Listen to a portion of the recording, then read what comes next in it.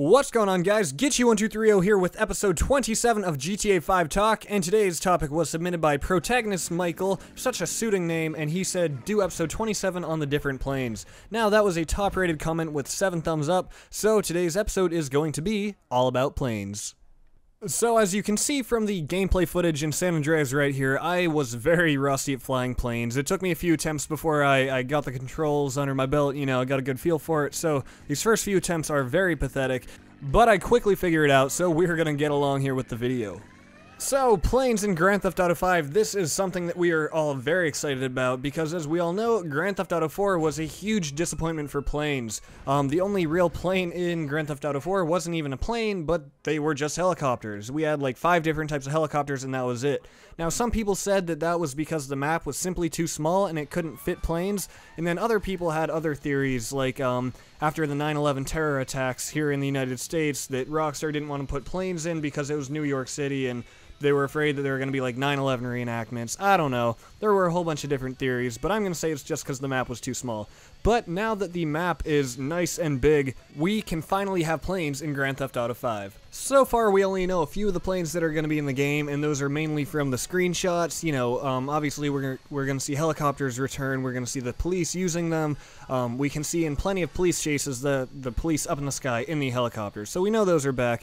But planes, you know, we've got the stunt plane. In the one screenshot, you can see the Cuban 800, not sure what it's called. And you can even see a plane like this, the Hydra. So we know we have a good assortment of planes in Grand Theft Auto 5. But with the map being so big, like I said, I really want to see a lot of focus on the planes. Like, we've already seen a pretty fair amount of them, but I want more than that. You know, I'm hoping that we can get the planes that land on water with the tubular things along the bottom. So they're like the land-water things, you know, and just things like that. Also, I think a great addition would be to be able to fly the planes that are actually taking off in the airport. Now, obviously, these are giant Airbus planes, that's what they call them, and I don't know if that's actually very likely.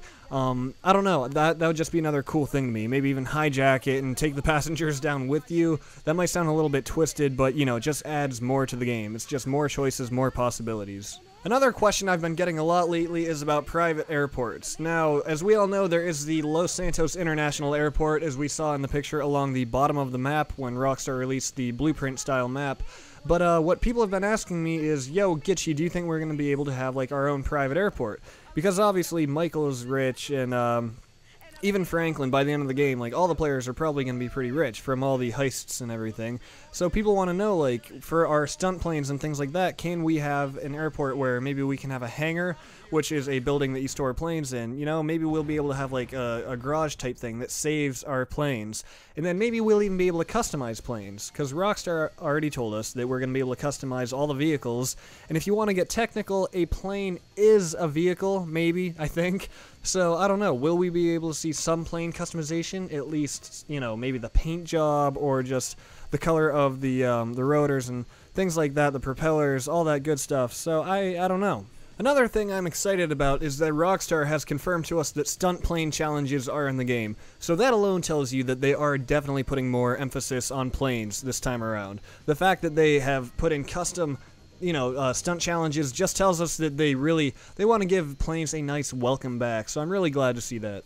So, having said all that, it is going to be great to see planes come back. That is going to be the main method of transportation for me getting across the map, because the map's going to be way too huge to walk or even drive. You know, when we want to get around quickly, planes are going to be the method of choice, for me anyway. The Hydra in these screenshots looks so awesome, so I really can't wait for that. So guys, tell me, what do you think in the comments below? How do you feel about planes being back in Grand Theft Auto 5?